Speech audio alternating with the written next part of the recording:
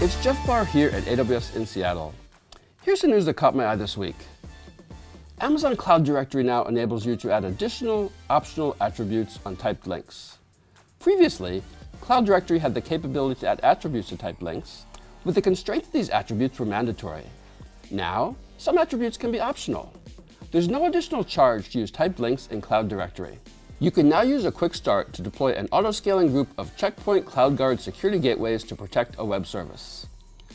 CloudGuard extends comprehensive enterprise-grade security, including zero-day threat protection, deep packet inspection, an intrusion prevention system, plus complete application identity awareness to the AWS cloud. When you deploy the QuickStart, you can choose to include load balancers, web servers, and a pre-configured security management server.